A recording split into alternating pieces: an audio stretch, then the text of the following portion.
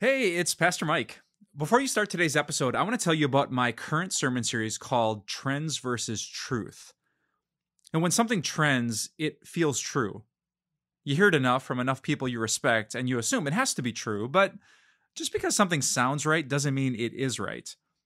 So what does God have to say about some of the most trendy statements of our time and culture? In this series, we're going to look at 5 of them.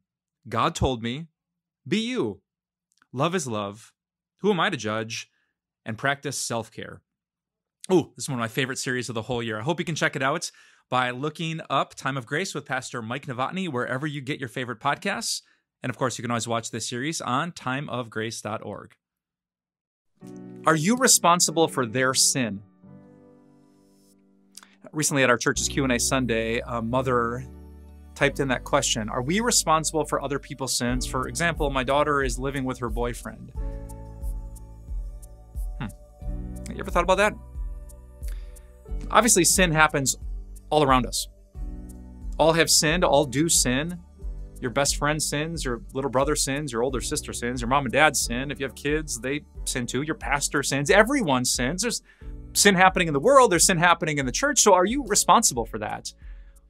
Are you responsible to say something, to do something, to act upon it? I think that would be a full-time job, addressing every sin. So what exactly does the Bible say about your responsibility for someone else's behavior? Man, this is something I would say our modern culture knows nothing about, and we are struggling. On the one hand, we live in this world that says just live your truth, and you do you, and who am I to judge, and no one's perfect. Like, I have nothing to do with you. And then we find out sins are happening within a church or at a business, and no one said anything. They enabled it. They allowed it. And we say, well, that's bad. Right? Have you been caught in the middle of this? Do I say something? Do I not? I mean, I'm a sinner. Should I judge the situation, or should I not? I don't agree with that behavior. Is it my point to say something, to make a scene, to confront and cause a conflict? Or should I just step back and let God be the judge because he's the only one who can do it well? Good question. The Bible actually has a very clear answer. I love what the Apostle Paul said to the church in Corinth.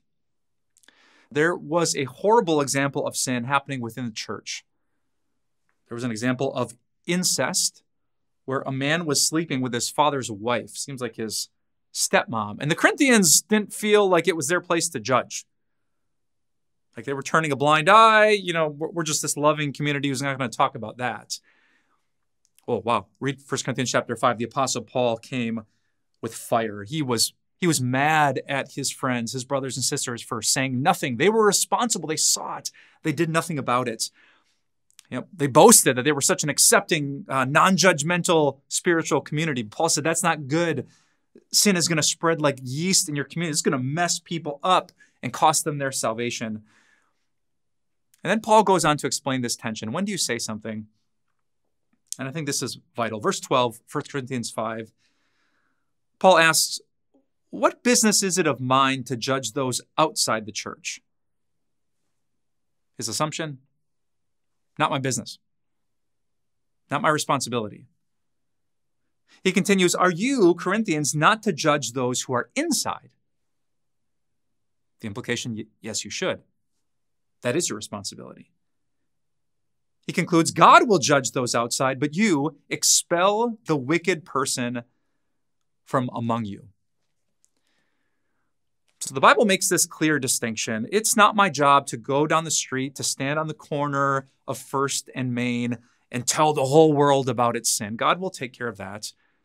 These people don't claim to be following Jesus. Let's not be shocked that they don't behave like they're following Jesus. What our responsibility is for those who are inside the church, for those who claim to be followers of Christ, to say something. Followers of Jesus are repentant and trusting in the gospel. They can't live in sin or continue in it. That would prove they don't really have faith or the Holy Spirit in their hearts. So we should say something that's a red flag, that maybe this isn't one of us, a person who loves and is living in sin. If you want more details, go to Matthew chapter 18. That's where Jesus says, if your brother sins or your sister sins, fellow Christian sins, go and say something. It's your responsibility. Don't say, oh, I'm just going to be a loving, supportive friend. No, go say something just between the two of you. Don't embarrass them. Don't make a scene. Don't type something on social media. Just between the two of you, see if you can win them over to repentance. Problem solved. And if they don't listen, well, Jesus gives additional steps. So here's my summary answer from the Bible to that question. Are you responsible, let's say, for your daughter's sin? Well, my first question would be, does she claim to be a Christian? If she's living with her boyfriend, sleeping with her boyfriend, acting like marriage doesn't matter, breaking what the Bible says in Hebrews 13, verse 4 about the marriage bed. If she claims to be a Christian, I'm fine, Mom, I still have faith. Well then, yes. Please say something. And I would also add, people sin, but they're often repentant. If a person is struggling with a sin and they know it, you don't have to pounce on every single opportunity. I think where we really should be concerned and feel responsible is where someone sins and there is no evidence of sorrow. If I'm the pastor who gets really angry at a meeting, but I come back the next day or send the email, hey, everyone, I'm sorry for losing my cool. You don't have to confront me about that. I'm repentant. But if you see a pattern of behavior in me and I don't seem to take it seriously, then yes, please, as the Bible says, are you not to judge those inside? Yes, you should. This is messy, and I don't think many of us in the modern church have developed these muscles. We've been trained to maybe take the more compassionate, patient route. I'll leave that between you and God, but that's not at all what Paul did or what Jesus did or the apostles did or the prophets did or the Bible does. There's a spot with an open book to correct, to confront, to rebuke for the sake of a person's relationship with God. Are you responsible? Maybe. Read Matthew 18 and 1 Corinthians 5, and God will give you most of the answers that you need.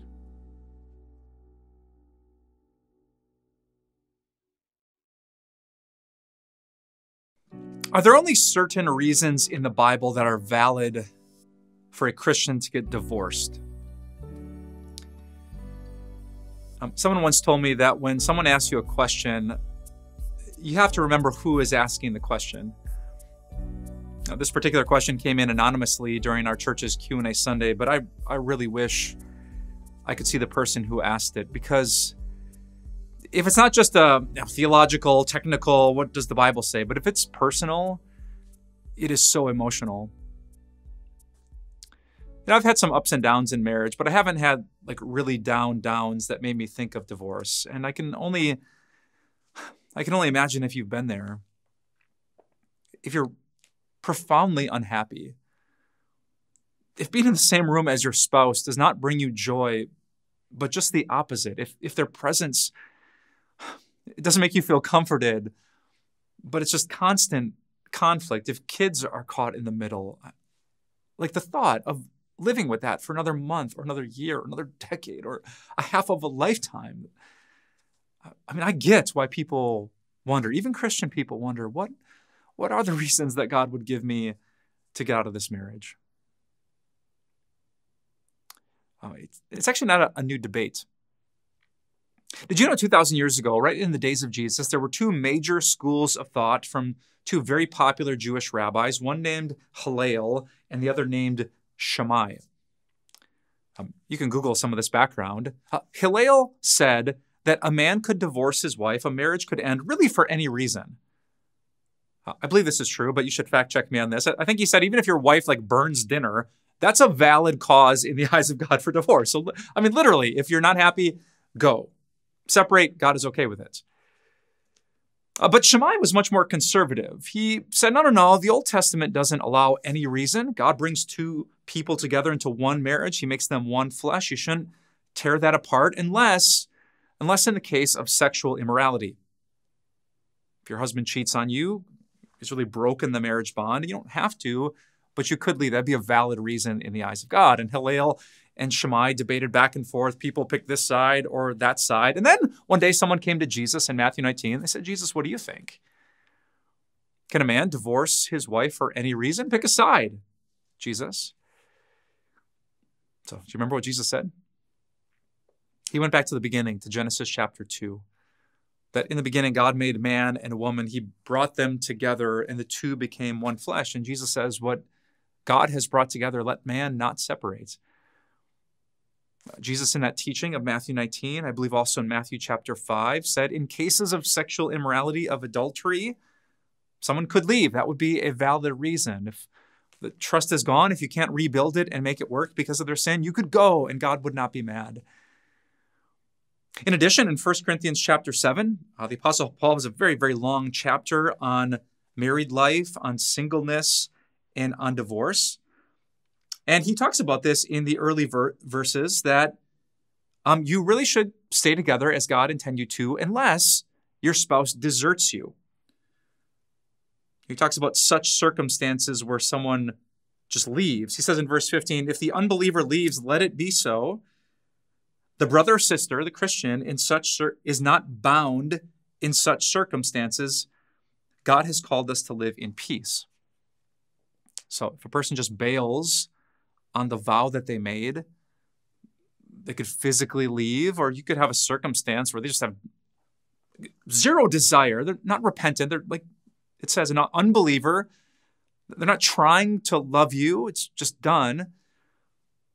Like, it's a really kind of nuanced situation. But there are cases, the Apostle Paul said, that they could cheat or they could just bail. They could leave you high and dry, and you are not bound in such circumstances. And we also can think, as many Christians have said, cases of abuse. If there's danger and God wants you to protect your children or to be physically safe, and you can't do that while here in this house, well then, man, that's a great reason too. Now, I've learned as a pastor over 15 years that these are really nuanced cases.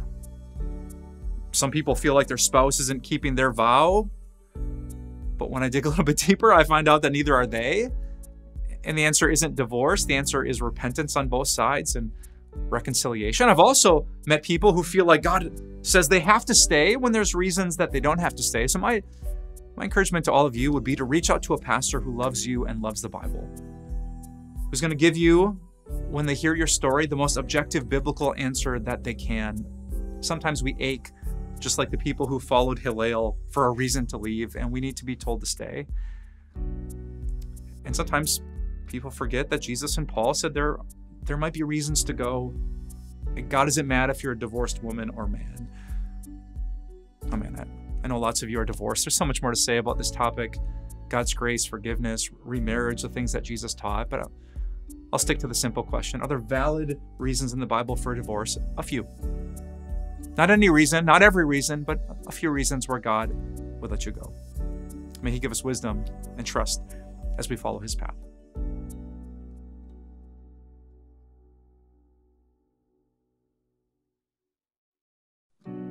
How can pastors say at funerals, they're in heaven now?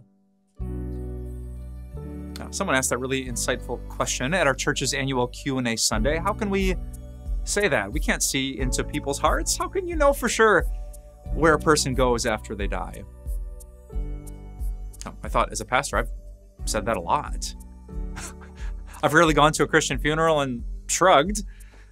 Instead, I've tried to say with confidence, she's not suffering anymore. When my wife's father, Wayne, passed away a few years ago, I tried to look at my mother-in-law and say, he's in heaven now. I looked at my wife and my sister-in-law and said, your dad is in heaven now. I looked at my own children, my niece and my nephew, and said, Grandpa Wayne is in heaven now. Was I just giving them false hope? Was I over-promising? Probably not. That probably was the right thing to say. And let me explain that by saying two things. Number one, the Bible is very, very, very, very, very, very, very, very super duper competent that if you are a Christian, if you have repented of sin and trusted in Jesus, the moment you die, you get to be with God. All right, the Apostle Paul says, brothers and sisters, we don't want you to be uninformed about those who sleep in death, so that you do not grieve like the rest of mankind who have no hope. So you got to know this. We don't want you to be hopeless. Verse 14, for we believe that Jesus died and rose again. And so we believe that God will bring with Jesus those who have fallen asleep in him. All right, so when Jesus comes back, God's people are going to be with him. They're in heaven with him right now. They will return one day. Jesus said to the thief on the cross in Luke chapter 23, I tell you the truth, today you will be with me in paradise. right? He was a thief on a cross. He was a bad man. He was a sinner. He was actually a pretty bad sinner. And yet when he turned and had faith in Jesus, there was that promise, today, heaven, paradise is yours. So we can say that everyone who is a Christian, the moment they die, they get to be with God. Read Philippians chapter 1. The Apostle Paul backs this up. Now, the only asterisk I would put on that statement is the Bible's also honest that sometimes we can't see the whole story. I think it's in Matthew chapter 13. Jesus tells a little parable called the parable of the weeds and the wheat, where this good wheat is growing up in a field, but there's some weeds growing up with it, and they kind of look similar. And the servants of the field owner want to pull up all the weeds, but the field owner says, "Whoa, wait, you might not always be able to tell the difference." And in Jesus' story, he's implying that at the judgment day, the angels are going to do it perfectly. These are the Christians. These are not. These people repented. These people didn't. These people look to Christ for their salvation. These people look to themselves. They're going to do it perfectly. But right now, you and I can't do it perfectly. We might assume someone's not a Christian, but maybe they have that little mustard seed of faith. Or maybe she obviously looks like a Christian, but you don't know, like the Pharisee, she's a whitewashed tomb and says the right things, but doesn't really believe in her heart. So we do need to allow that reality that we don't know 100% for sure. We can only judge based on what we see. And what I saw up close in my father-in-law was a man who, yes, sinned, but repented of his sin and found hope in Jesus. Can we say at a funeral, he's in heaven, she's in heaven? We can with confidence. We entrust the final judgment to Jesus. But right here, right now, we don't grieve like people who don't have hope, who wonder what happened. Instead, we say they confessed Christ. And based on that evidence, we know that they're with Christ in heaven.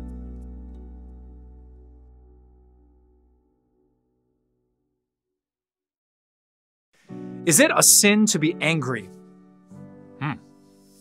Great question. Many Christians will imply that getting angry or being angry is bad. God doesn't want you to be angry. But as I open the Bible, especially to Ephesians chapter 4, I don't think that's entirely true. Let me read to you verse 26. The Apostle Paul, he's unpacking the Christian life, and he says, "In your anger, do not sin." If my memory is right, the original Greek that Paul wrote literally said, "Be angry, but don't sin." So he's making a distinction between the two. Like there's a type of anger that's not sinful, but often that type of anger leads to sin. So be angry, but don't sin. It actually makes total sense. If you would see some sin happening before your eyes and it didn't make you angry, you would be a bad person. If you could hear a news story about a country invading another country and pillaging and stealing and murdering and assaulting and, oh, okay. That would make you a bad person. The sense of justice in you should be angry like God is angry, that people are trampling on other people, that sin, that evil is taking place. That should make you angry. We should care. When children are abused, when people are trafficked, when kids are bullied in school, when families are broken apart by adults, we should be emotional about such things. Jesus was, Jesus still is. But in your anger, do not sin. It's really easy when you're emotional, right? To do things that are not like Jesus. We might get super proud and think these people are the problem, and we forget about that we're part of the problem. We might say things just to wound people and hurt people. We lose sight of justice really quick, and we run to vengeance. And that kind of anger, the Bible says, get rid of it. In your anger, do not sin. Do not let the sun go down while you are still angry, and do not give the devil a foothold. Do not let any unwholesome talk come out of your mouths, but only what is helpful. Get rid of all bitterness, rage, and anger, sinful anger, brawling and slander. Be kind and compassionate to one another, forgiving each other, just as in Christ God forgave you. I want you to care when sin happens. I want you to care so much you do something about it, but pray to be protected from this temptation to use your emotion as an excuse to sin. to say something unwholesome and unhelpful just because you're fired up. I love these final lines. Be kind and compassionate, forgiving each other just as in Christ God forgave you. God was angry at your sin, but instead of pouring out his wrath and vengeance, he sent his one and only Son. In Christ, his anger was dissipated, taken care of. And in the same way as Christians, we get angry about sin, but we handle it in a very different way than this world. In your anger, do not sin. Instead, be kind, compassionate, and forgive, just as in Christ God forgave you.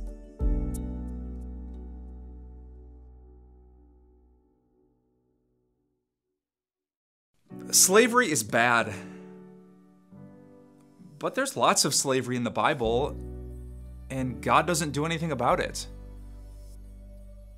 That was the question that recently came in at our church's Question and Answer Sunday, and it's a good one. It's a question that I asked as I started to read through the Bible for the very first time. We know the horrors of American slavery, the plantations, the people misusing and abusing the Bible. And yet, despite what we've seen, there's all kinds of mentions of slavery, Old Testament and New, in this book, and God rarely seems to flat out condemn it. So what's up with that? How can God be good if he turns a blind eye to slavery, which is so bad? Now, I thought about this question. I recently watched a movie starring Will Smith. It's a story of that classic picture, I'm not sure if you've seen it, of a slave named Gordon, an enslaved man named Gordon, with just almost unbelievable scars down his back from where he was whipped. That picture, and you can Google it, is such a stark reminder of the horrors and the evil and the sinfulness of slavery. So how can this be in this supposedly good book? Well, if you're the person who asked me this question, why doesn't God do anything about it? I would say you're only about 25% right. Are there plenty of instances of slavery in this book? Yes. In fact, the New Testament book of Philemon is the Apostle Paul writing to a slave master about one of his runaway slaves. About half of the book of Exodus is about God's people enslaved in Egypt, and he releases them from their master, a very malicious man named Pharaoh. So true, there's lots of slavery in all different parts of the Bible. But here's what you should probably know. Many cases of slavery in the Bible are not at all like the slavery that happened here in America. Some people were taken slaves as captives of war. Others actually sold themselves into slavery to pay off debts. If my research is right, I think up to 1/2 of major cities in the ancient world, like Corinth or Athens, were filled with slaves because a musician would have been a slave and a teacher would have been a slave. This relationship where you're going to take care of my physical needs and I'm going to work for you, much of that fell under the umbrella of slavery in the ancient world. So you have to remember, slavery that we think of wasn't exactly slavery like they thought of. We might think of a boss and an employee, like I'm enslaved to this 9-to-5 job. I have to come, not of my own free will, because you're paying me, you're taking care of me. That's almost in some instances a form of ancient slavery. So we can't deny some of it was wicked and evil and destructive and abusive, but also some of it was not. But that last line from the question, God doesn't do anything about it, just isn't biblically true. If you read the book of Exodus, for example, in their pain and misery, the slaves of Egypt cried out to God and he heard them and he rescued them. The word Exodus literally means a road out of. They exited Egypt because God was against that abusive, horrific slavery. Or think about this. In the book of Philemon, just one page in my Bible, one chapter, the Apostle Paul is writing to this man named Philemon. He was a slave owner about this runaway slave named Onesimus. Onesimus had run to Paul, and now Paul was going to send the slave back to his master. And listen to what he said to his master. Perhaps the reason Onesimus was separated from you for a little while was that you might have him back forever. Oh, forever slavery. That sounds bad. No, keep reading. You might have him back forever, no longer as a slave, but better than a slave, as a dear brother. He is very dear to me, but even dearer to you, both as a fellow man and as a brother in the Lord. doesn't quite fit the narrative of race-based slavery, does it? Teachings like that from the Bible were really what undid the whole system. Once the impoverished were raised up by Jesus, once slave and master found equal identity at the cross, once humility got the last word and money mattered very little, once biblical principles took root, slavery couldn't last forever. So, that question, is there slavery in the Bible? There is. Is it the same as the slavery we instinctively think of? Often not. Does God do anything about it? Ask the people of Egypt in the days of Moses. Ask Philemon and Onesimus and Paul. God and his love does much about it. I hope that helps you remember and not lose your faith when you find slavery in the Bible.